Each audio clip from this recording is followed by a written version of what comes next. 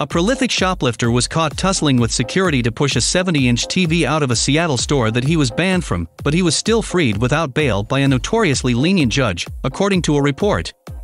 John Ray Lomack was seen on surveillance footage staking out a Target where he was banned from going after stealing from it at least 22 times in the past 3 months. The footage from late December shows him repeatedly checking that the coast is clear before he pulls something from his pocket to snip the plastic straps holding 3 LG TVs together.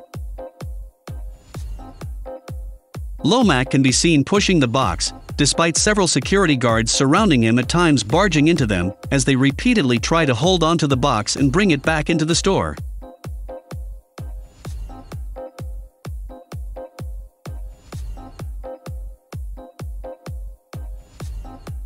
Once outside, he appears to pause to catch his breath before finally being busted by cops called to the scene.